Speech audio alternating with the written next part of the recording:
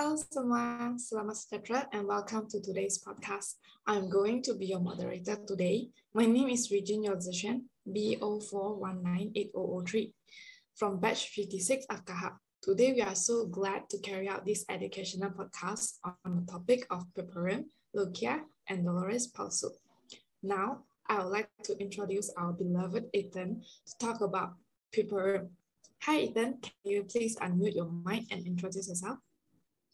Hello, my name is Ethan Lau Chuyong, NIM B049804 from FKH 56. Today I'll be talking about Puerputium. Puerputium is defined as the time from the delivery of the placenta through the first few weeks after the delivery. This period is usually considered to be 6 weeks in duration. By 6 weeks after delivery, most of the changes of pregnancy, labor, and delivery have resolved and the body has reverted to the non-pregnant state. Any questions? Yeah, may I ask what are the complications of Puerputium? The common complications of Puerputium would be fever and infection, as well as mild rises in temperature, for example, in the context of lactation, wound infections, urinary tract infections, and mastitis to a severe and sometimes septic course due to endomyometritis. Then I would like to know, how does it infect the Puerputium? An infection in the puerperium occurs when the bacteria infects the uterus and surrounding areas after a female gives birth. It is also known as postpartum infection. So talking about the Puerperium, may I know what is the difference between the postnatal and the Puerperium?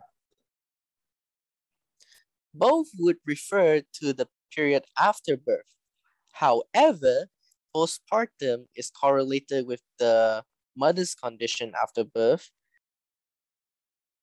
whereas postnatal refers to the baby.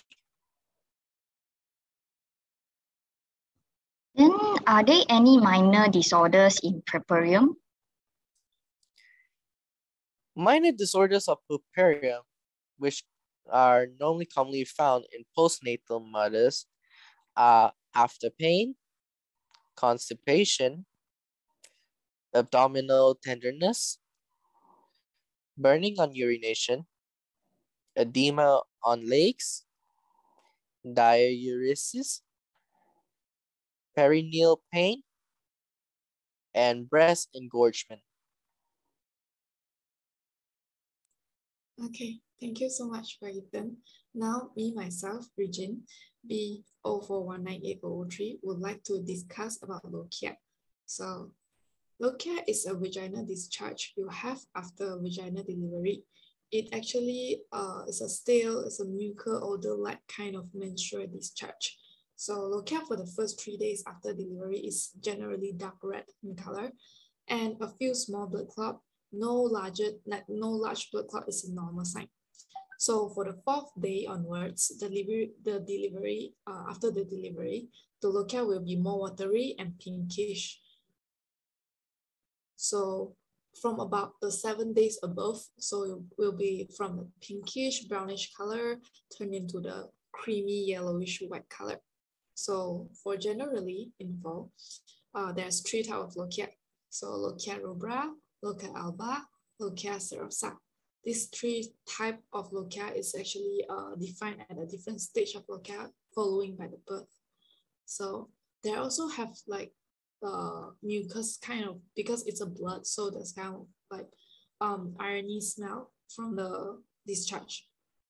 Yep. Is there any question? Wow, that's interesting. But I am curious. Doesn't it sound similar to menstruation? Are they a different thing? Oh, it's actually a very good question. No? Lochia is like, yeah, it's actually similar to the menstruation blood, since it's blood, right? But it's typically heavier and lasts longer than the normal period. It also like contains some elements that is not found in the menstruation blood, like the remnants from the placenta that cannot be found in the menstruation cycle, menstruation blood. So as the lochia passes, it may look pink, brown, yellow, or watery instead of stop like period like that. Yeah. So I heard you say that there are 3 types of lochia and lochia stages. Can I know more about it? Yeah, sure. So Lochia rubra is the first stage. So Lochia rubra occurs is only like day 1 or day 2 to day 5 after delivery. So this stage is heaviest bleeding in that 3 stage will be occur, and that's more blood clot. So the second stage is Lochia serosa. So like Lochia serosa usually lasts about like 2 weeks after the delivery, and it changed from the blood clot, like a reddish, dark red color, turned into a pinkish, much watery, so slightly lighter than the previous stage. And this is because the placenta wound is still healing, so they might have a little blood clot compared to the previous stage.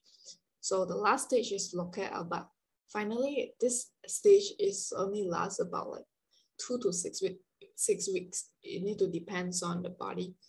So the lochia changes from a pink yellow to a yellowish creamy light color, and the discharge is actually turning this color is mainly made up of white blood cell.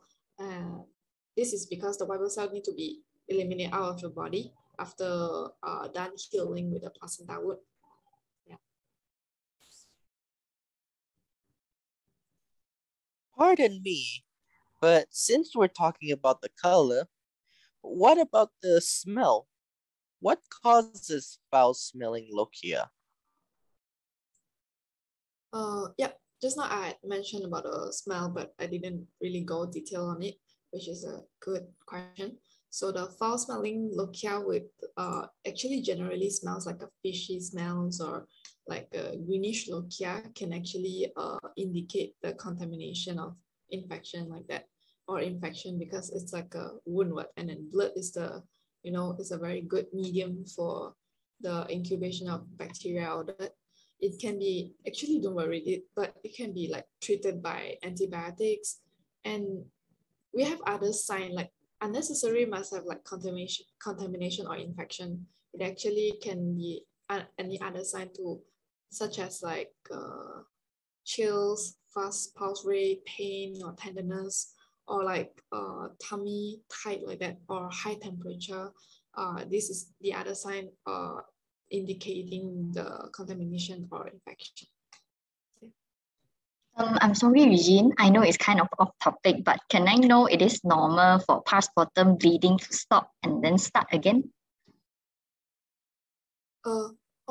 It's from what I know, it's actually quite common, like on and off like that. Although because the blood loss will taper off the days, weeks go by, around a week or 2 after bleeding seems to have stopped. Like you will see it last, but maybe eventually stop for a day.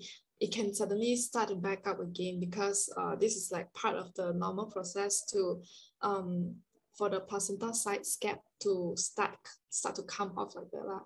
So this additional bleeding should only like last for a few days more like that. So it's not a big deal. So that's all from my part. I hope you learned something about Lochia. Finally, welcome the last guest in the house, Xiao, to tell us about Dolores palsu.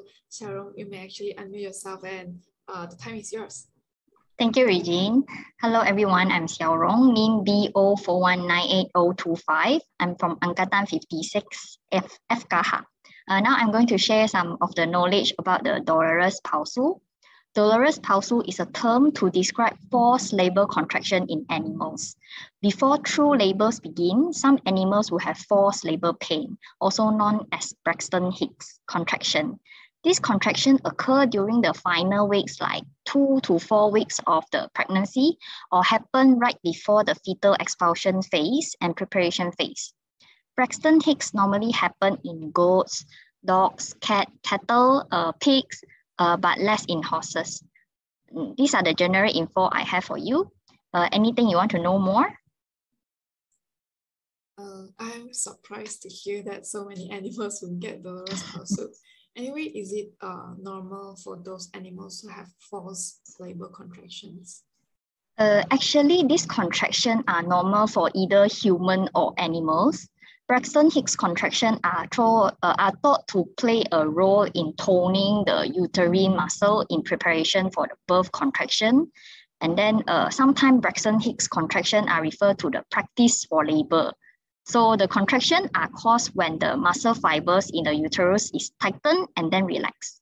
So this contraction of the uterine muscle may also play a role in promoting the blood flow to the placenta so that the oxygen-rich blood enters the fetal circulation.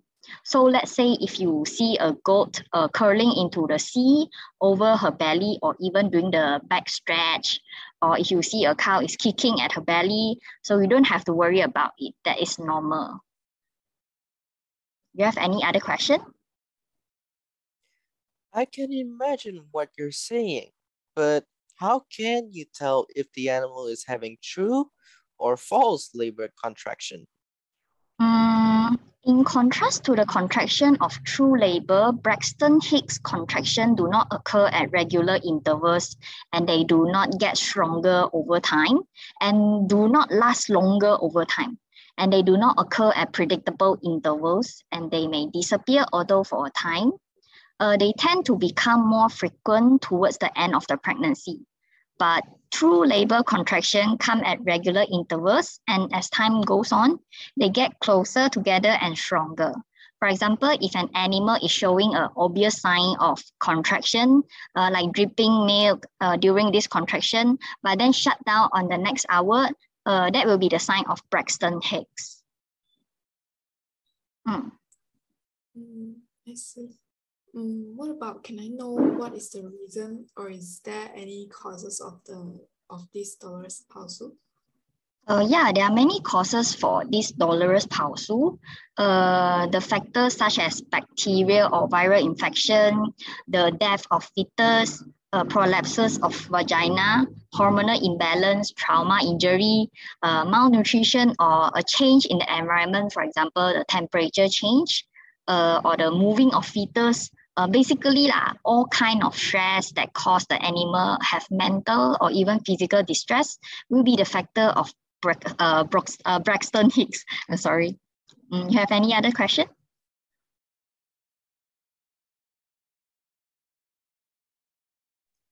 I heard you say that temperature is one of the causes of Dolores palsu, but how does it happen? Actually, it is all about dehydration. So temperature is considered the main reason that causes Braxton Hicks in animal, by the way. And then animals are likely to get dehydrated during the pregnancy, especially when the weather is very hot. So in serious case, the animal could feel dizzy or even faint. So we need to ensure the environment they are staying is cool and then well ventilated. In conclusion, Dolores palsu means fake or false labor contraction. If it happens to one of your cat or your dog, there will be nothing much we can do to treat or control them. And all we can do is to make sure the environment is comfortable for them to stay and try to reduce any stress like noise. That will be all from me. Thank you. Thank you, Xiao. That's a very educative. Thanks, been very helpful and educational. And we hope to see you in our next podcast. Thank you and stay safe. Goodbye, everyone. Bye. Bye.